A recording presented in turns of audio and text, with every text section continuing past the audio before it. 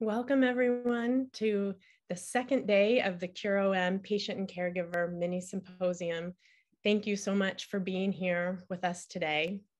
I'm so sorry that I'm talking to you through a computer screen and that we're not all in person. It has been a long time since we've been able to be in person as a community, and I am really looking forward to hopefully the spring when we will be able to be in person again.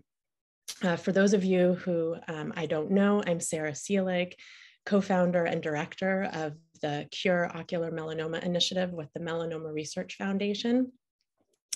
And for those of you who weren't able to join us for the first day of the meeting yesterday, we will have videos available.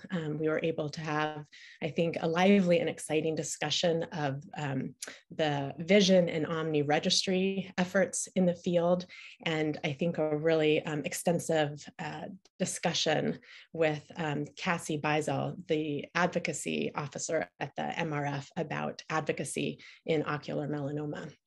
And we will alert you when those videos are available to be viewed. The sessions today are also being recorded, and you will be able to view these sessions later by video as well. It might take us a week or two to get everything set up, but we will let you know when the videos are available. So we are thrilled to have a great program today. And we will start with a lot of clinical and clinical trials information, which hopefully you'll find helpful. I want to remind you that throughout the presentations, you can enter your questions in the Q&A box, which you can find at the bottom of the Zoom screen. So without further ado, let's get started with our first session, which is Dr. Richard Carvajal talking about tebentafusp. Dr. Richard Carvajal is an associate professor of medicine at Columbia University Irving Medical Center, where he serves as both director of experimental therapeutics and director of the melanoma service within the Division of Hematology Oncology. Dr. Carvajal is a talented and dedicated clinician, researcher, and advocate for the ocular melanoma community in the US as well as abroad. And I'm thrilled to be able to welcome him here today to discuss the exciting new drug showing promise in the ocular melanoma space. Thank you, Dr. Carvajal, for being here, and I will hand it over to you. Sara, thank you so much for the very kind introduction. And again, congratulations on the 10-year anniversary of CureOM. I think it's been an incredible ride, and there have been a number of achievements that have really made meaningful differences in the field. So let me just share my screen here. Hopefully, can everyone see that? We can, yes, doctor. Fantastic. So, yeah, you know, what I want to do is spend a few minutes talking about a drug called tebentafusp, which to me really represents what I would say just a seismic advance in how we in what we can offer to our patients with uveal melanoma. I do want to start off with a few background slides just to remind everyone where we came from. And you know, over the past 20 years, I have to say what we've been able to do in terms of managing, treating, and curing our patients with cutaneous melanoma has been extremely awe-inspiring to me. When I started treating patients with cutaneous melanoma, if we saw patients with metastatic disease, the conversation was, you know, we are going to do everything we can to control disease, keep you feeling as good as possible. But unfortunately, outcomes were very, very poor. But as you can see, starting in really 2011, there was a dramatic increase in the number of drugs that we had identified that were effective for patients with disease. And now we have 15 approved agents or combination regimens for patients with cutaneous melanoma. And that has translated to our ability to cure patients even with widely metastatic disease. And I think that progress has served as, I think, inspiration for a number of diseases, both within the cutaneous oncology field and outside of it. You know, the challenge for the rare melanomas is that the advances are just far, far behind. And even today, for uveal melanoma, we don't have any FDA-approved agents for this disease. Now that's going to change really soon with tebentafusp. Again, just kind of sharing where we are. how do we make these advances in cutaneous melanoma? A lot of it was due to the introduction of these immunologic checkpoint blockade agents, the CTLA-4 agents or PD-1, PD-L1 agents. And certainly we've tried to use those agents in uveal melanoma as well. But unlike in cutaneous melanoma, where we can see very high rates of radiographic response, long durations of response, and even cures, if you look at the series and studies we've done for CTLA-4 agents like ipilimumab or tremelimumab in uveal melanoma, the response rates are very low. That is, we're not really able to meaningfully shrink tumor in a lot of cases. The duration of disease control, and that's that PFS, progression-free survival number, is very short. That is, if we start treatment, even if it controls the cancer, it doesn't control it for very, very long. And even with the agents like nivolumab and pembrolizumab, the anti-PD-1 antibodies, it's similar. Likelihood of major radiographic shrinkage is fairly modest. And then the duration of disease control, that progression-free survival, also low. If we combine these agents, combine ipilimumab with nivolumab in cutaneous melanoma, the outcomes are very, very good. We see response rates in the 40–50% range. If we do that in uveal melanoma, you can see here in 2 retrospective series and 2 prospective series, one led by Dr. Patel, who you'll hear from in a little bit. You can see that response rates a little bit higher than what we saw with the single agent studies. So we're in at least the double digits, but duration of disease control still modest. I'd be interested to see during the panel discussions during the adjuvant and metastatic session what Doctors Orloff and Patel think. But my take from these data is that kind of outside of clinical trials, we tend to do checkpoint blockade. I think that outcomes with combined checkpoint blockade, they are numerically superior to that with what we see with single agent therapy. And for me, I tend to say that therapy with combined checkpoint blockade, that is that ipilimumab and nivolumab, that aggressive immunotherapy regimen, should be prioritized outside of trial options for eligible patients. Why may checkpoint blockade not work as well in uveal melanoma as it does in cutaneous melanoma? Well, there are 2 characteristics of tumors that you'll hear your oncologist talk about sometimes. And one is, what is the tumor mutation burden within your cancer? And that is, how many mutations can we find in your tumor's DNA?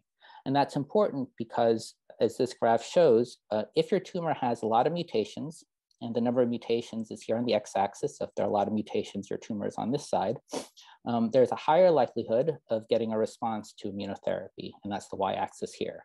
So tumors with a high number of mutations have a higher likelihood of response to immunotherapy, and that's what we see with cutaneous melanoma.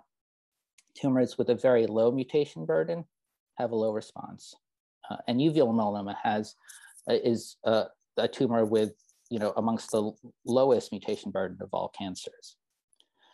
This is work out of Jefferson, out of Dr. Orloff's organization, where they looked at the expression of something called PD-L1 on the tumor. And PD-L1 you can think of as kind of a shield that tumors surround themselves with to hide from the immune system.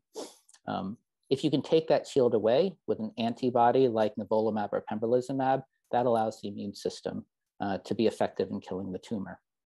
So tumors with a lot of PD-L1 tend to be more responsive to these PD-1 blockade agents. Tumors with just a little bit tend to be less so. And so you can see in this series of uveal melanoma samples, only 5% had PD-L1 expression. And that's lower than what was seen with cutaneous melanoma. And so these are some reasons why kind of the immunotherapies that we have approved now that work very well in cutaneous melanoma don't work as well in uveal.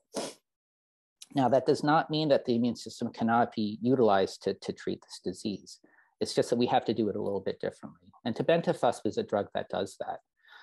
So this is a little bit of a complicated cartoon, but I'll just walk you through it. This here represents the uveal melanoma cell. And this here represents an immune cell, what we call a T cell. This blue molecule here, this is what tebentafusp is. And what tebentafusp does is it binds very tightly to a peptide called GP100.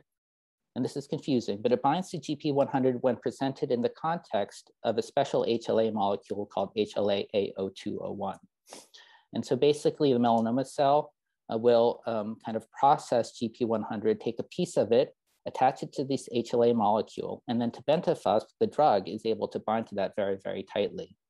And then on the other end, it just binds to immune cells that are kind of in the area. And so you can think of this as a drug that basically attaches to the cancer cell and then sucks in immune cells so that they're in proximity. And that proximity by itself is sufficient for the immune cell to release all these granzymes and things that will ultimately kill the cancer cell.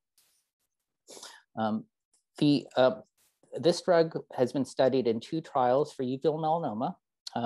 One is this GP100-102 trial, and the second was a phase 3 GP100-202 trial. And I'll just kind of walk you through this really, really quickly. In the phase 2 trial, the 102 trial, patients who were known to be HLA-A0201 positive, and that's kind of that tissue type. That's something that we determined by a blood test. About 40% of Caucasians will have this particular HLA type. And we know the drug, tebentafusp, will only work if you have that certain HLA type. And so in this trial, patients who were HLA-A0201 positive who had received prior therapies for their uveal melanoma were treated with tebentafusp. The way tebentafusp is given, it's an IV agent. It goes in over about 15 minutes, and we do that weekly. I'm going to go through some of the side effects of that, but because of some of the very reproducible side effects that occur early on when we start treatment, the first 3 treatments are given as an inpatient. Subsequently, the side effects tend to taper off, and the drug can be given as an outpatient. In the second trial, this was a randomized phase 3 trial for patients who were A0201 positive who had not received prior systemic therapy. These patients were randomized to either tebentafusp or investigator's choice, where patients could receive either chemotherapy with dacarbazine, immunotherapy with ipilimumab, or immunotherapy with pembrolizumab. This is data from the phase 2 trial, the first one. And this is something called a waterfall plot. Each patient is represented by a bar. If the bar goes up, that means the cancer grew. If the bar goes down, it means the cancer shrunk. And what you can see here is that, although 44% of patients did have some degree of tumor shrinkage, when we look at the patients who had major tumor shrinkage, those that we'd really call a radiographic response, it was pretty low. In the kind of the blinded radiology review, the overall response rate was about 6%. But those responses tended to last comparatively a long time, so 10 months or so. But I think more importantly, despite this relatively low response rate, when we look to see overall how the patients were doing, how long they were living, which is really the most important thing for us, for you, for everyone, patients were doing really, really well. And because of that, this randomized trial was conducted really to answer the question, does tebentafusp really help people live longer when compared to what we normally have to offer? And so on the randomized trial, 252 patients received tebentafusp, 126 patients received investigator choice. And what's important here is almost all of the patients who received investigator's choice had pembrolizumab, the anti-PD-1 antibody. Okay, so this is, to me, to simplify it, this is kind of like tebentafusp versus pembrolizumab. Okay. The bottom line in this, and this was just recently reported in the New England Journal of Medicine, but tebentafusp was shown to have a significant and dramatic improvement in overall survival. And this is the first drug that's ever been shown to do that. So this I would say, seismic shift, the risk of dying due to uveal melanoma was reduced by almost 50% with this treatment when compared to investigator's choice. And so kind of the takeaways from this really landmark study, one is that tebentafusp is the first therapy to improve overall survival in metastatic uveal melanoma. We've never shown that before. This program, clearly practice changing, okay? And, of great interest to all of us here, when's this going to be FDA approved? The latest approval date we anticipate for this in the US is going to be in February. It might happen sooner. And this is also under accelerated assessment in Europe. Now again, logistically, the treatment is a little bit tricky. It is IV weekly. The first 3 doses are given basically as an inpatient. And that inpatient administration is because of the side effects that we see. Dr. Orloff has treated a number of patients as well, and I think can attest to this, but the side effects that we see are very reproducible. And that is, patients will come in, we'll start them on some IV fluids, they'll get treated with tebentafusp, their first one, and about 6 hours later, it's common that patients will start to get some fevers, some chills, some sweats. A little bit later, they'll start to get a little bit of an itch. Their blood pressure may start to drop. And then by 24 hours or so later, the fevers have gone away, the chills have gone away, the itch and the skin findings may persist a little bit. But at that point, they're well enough to go home. This tends to be worse during the first or second treatment, sometimes the third, and then the subsequent treatments tend to occur without those side effects happening. And so the toxicities, these side effects that we see, we do think they're consistent with kind of the mechanism of action. The side effects like the fevers and the chills and drop in blood pressure, that's due to the release of these things called cytokines. And that happens because we're activating the immune system with this treatment. And that immune activation is so robust that it leads to these kind of cytokine release symptoms. So this is due to overactivation of the immune system. The skin-related side effects like the rash and the itching, sometimes it's almost like a sunburn.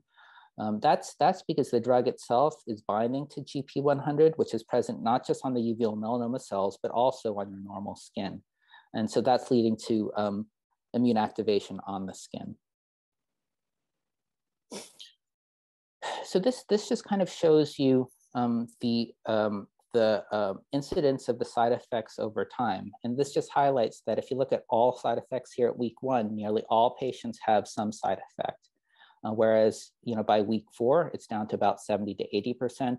And by week 8, maybe it's 40% have some degree of side effects. And that continues to taper off over time. In dark blue here are what we would say the bad side effects, the side effects where we have to actively do something, give more fluids or give some steroids. And you can also see that the dark blue also decreases over time. To mitigate the side effects, and make this more tolerable, you can see that when we do dose in the beginning, the first dose is a relatively low dose. Second dose is kind of an intermediate dose. And by week 3, we give the full dose, which is what we maintain throughout. So this is an example of a patient who was treated on tebentafusp. And this highlights something that's really, really important and something that we have to remember as we treat our patients with tebentafusp or as you receive tebentafusp. So this is a scan of the liver. This is pre-treatment. You can see there's a spot of uveal melanoma there in the liver. So this patient got 8 doses of tebentafusp, and then this scan shows that that lesion grew. I can say that if this were chemotherapy and I saw this scan result, I would say at this point, the treatment is not working, we have to switch. With treatments like this, though, we have to be a little bit more patient because there's a disconnect between what we see on the scans and the ultimate benefit. And 8 weeks later, you can see that this lesion has not changed. And in fact, over time, although it grew in the beginning, it really stabilized. And this patient was on tebentafusp for over a year. Okay, so it's a little bit tricky, right? As we start treating patients with tebentafusp, we're gonna have to keep this in mind that the scan sometimes does not really tell us how much benefit the patient's going to get from therapy. And so, a question is there a better way for us to do that? One thing we did to try to look at that was look at a blood-based marker of tumor burden. And here we use something called circulating tumor DNA. It turns out that if you draw blood, there are fragments of DNA from your normal cells, which we can measure, but we can also identify fragments of DNA that are specifically from tumor, and that can be measured. And so in the phase 2 trial, we tried to collect ctDNA from patients, and of the 127 patients, we were able to collect ctDNA on 99 of them. And what we found is that almost all patients for whom we were able to test had mutations in kind of the known mutations we find in uveal melanoma. So these are things that you may have heard of, like GNAQ or GNA11 or SF3B1. These are genes that are commonly mutated in uveal melanoma, and we were able to find those in the blood. What was interesting is over time, we saw that in many patients, the amount of that ctDNA decreased over time. And so if we compare the ctDNA at baseline and at week 9, you can see that 70% of patients had some reduction in that ctDNA number. 14% of patients had complete disappearance of all ctDNA. And this is a little bit confusing, but what this basically tells us is that the greater the decrease in the ctDNA, the better the patients did in terms of living longer. Okay, and so basically what this tells us is the change in the ctDNA was very predictive of how the patients were going to do, not in terms of shrinking the tumor, but in terms of what, you know, the overall benefit in terms of survival they get from this drug. Okay, and so that's going to be something that I think needs to be further developed. It's not a standard of care part of how we're managing our patients now, but it will be in the future. So this is a scan that I've shown in the past. Some of you may have seen this before, but this is a patient of mine, 52-year-old female, a GEP class 2 disease, status post-enucleation, developed metastatic disease 26 months later to the liver, lung, bone, and soft tissue. This is a PET scan at that time, and all of these white spots are spots of cancer. This is a patient I treated with ipilimumab and nivolumab, and she achieved really an outstanding response. You can see that almost all of the spots went away. And this is a patient that actually I was able to observe for a few years, actually, without further treatment. And what was striking in this case is that before I treated her with ipi-nivo, she had previously had ipilimumab and the cancer grew. She had previously had pembrolizumab, an anti-PD-1 antibody with radioembolization, and then the cancer grew. And then she was on tebentafusp, and then ultimately the cancer grew. And then I retreated her with immunotherapy with ipi-nivo, and she had the prior ipi, and nivo is very much like pembro. So I kind of retreated her, but with the combination. And then with the combination after GP100, she achieved this really amazing response. And this, this kind of raised the hypothesis that did treatment with tebentafusp somehow change the tumor or the patient so that checkpoint blockade could work again. And we went back and we tried to see, were there other patients like this?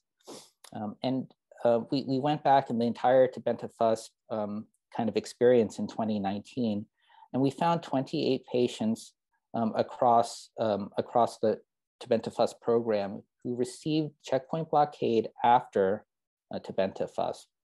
And these patients received anti-CTLA-4 plus PD-1 or combination checkpoint blockade, and they had a response rate or major tumor shrinkage of 16%, which seemed kind of on par with what we see with ipi-nivo. But the majority of these patients had prior checkpoint blockade, and it didn't work before. So it just raises the question again, does checkpoint blockade after tebentafusp, might that work better than a checkpoint blockade by itself, independent of tebi? And so, as we start to use tebentafusp in the real world, as drugs approved, there are going to be a lot of questions that we want to answer, like, does that affect checkpoint blockade after tebi? Yesterday, we spoke about some of these important real-world data efforts like VISION, like OMNI, and we're going to be collecting those data. We're going to be looking at the patients who received tebentafusp, see how they're doing, see how they're feeling, see how they're living, seeing how it's affecting their life. But we're also going to see how that affects their response to other therapies, whether given sequentially or together. So let me just kind of conclude with this. We do anticipate now having the first agent to demonstrate a survival benefit in HLA-A*02:01 positive patients with uveal melanoma. This should be approved very, very soon. HLA typing, which we can do by blood test, should be performed at the time of metastasis for all patients. I think it should be considered for patients at the time of diagnosis of high-risk primary disease. I think, and we can discuss during the panel, that tebentafusp should be offered to all eligible patients, whether they're previously untreated or previously treated once it's available. we definitely need to do more work to understand the disconnect between the radiographic findings and true clinical benefit. And we need further work to figure out how to use the ctDNA assay. We are going to look to see, well, we need to see, can we use tebentafusp in the preventative setting? Will that improve outcomes and reduce the risk of the cancer coming back? Can we combine tebentafusp with other agents to make the treatment work better? And I would close with, there continue to be major unmet needs. This is an amazing start, and I think provides a foundation for us to build further therapies and so forth, but we still need treatments for our patients who are AO201 negative and for patients who are resistant or refractory to tebentafusp. Thank you so much, Dr. Carvajal. And I know that we'll have some time for Q&A after the next session, where we'll bring in a broader range of clinical trials, but maybe just a few questions right now. And I want to pick up on that last bullet of your last slide. So for patients who don't have the right HLA type, what is your advice for those patients, and sort of where do you see hope for that group? And I think also some patients, and I know Greg and I were in this situation because he did not have the right HLA type for many therapies, sort of wonder why these drugs are being tested in a particular population. And so maybe you could explain that, and then sort of what your recommendations are for patients who fall into that category. Yeah, so those are really great questions. I guess maybe I can start off with describing what does this HLA thing tell us? It basically tells us how an individual immune system works, right? Like how does my immune system kind of recognize foreign bodies or abnormal substances? And we all do it a little bit differently. In the Western population, there's a broad range of tissue types or HLA types, but 40% of patients are going to be HLA-A*02:01 positive. And it's, to be honest, it's really just because that's the majority of the patients that when we start looking at trying to develop treatments that are HLA restricted, that's the population that everyone just goes for, right? It's just the broadest population. Now that we've proved that tebentafusp can work in the A*02:01 positive patients, similar drugs can be developed for other HLA types, right? And I would say that needs to be done as well. If you look at all of the guidelines, the NCCN guidelines or whatever, tebentafusp will be listed as the kind of prioritized choice for A*02:01 positive patients. But for patients who are not, it's still going to be clinical trials as a frontline treatment recommendation. And so I would say the clinical trials, despite this advanced clinical trials, are still really important.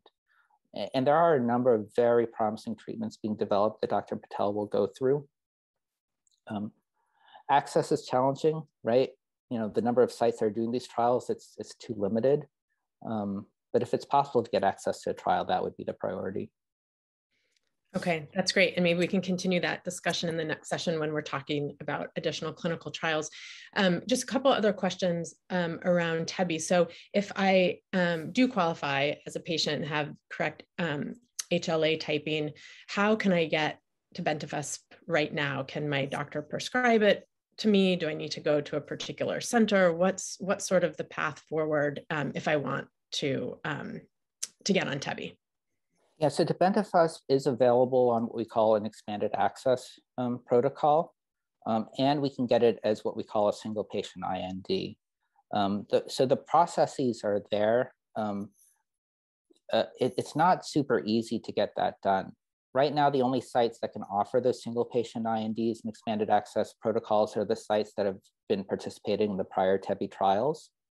And so what I would recommend is, and this is a little bit hard, but either contacting Immunocore directly or seeing if there's a center that has participated in one of the TEBI trials near you, and then reaching out to the doctors there to see if they're offering these programs. And for patients to find those centers, is if they go on clinicaltrials.gov and put in tebentafusp, will the list of centers show up with contact information there? It will. And Sarah, what I can do is I can reach out. what I'll do is I'll try to reach out to Immunocore now just to see if there's a good kind of contact that we can share with patients.